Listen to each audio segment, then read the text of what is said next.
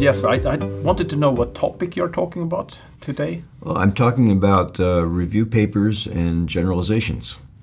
Okay, what would be the key takeaway from your presentation? I think the key takeaway is that there's a lot of information that's research information that can be useful to managers. Is there anything specific that you want to point out here? Well, I think that the main thing is that there are some generalized findings in academia, and they can be helpful to managers. So what's sort of the key advantage when you're running meta-analysis, do you think?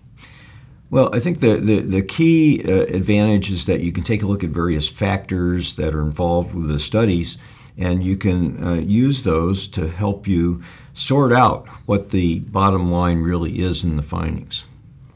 So in terms of the future, do you think this is going to increase, or what's going to happen with meta-analysis? Oh, it's only going to increase because, of course, there's more and more research over time. And so as you end up with a large amount of research, you have more ability to draw generalizations from them.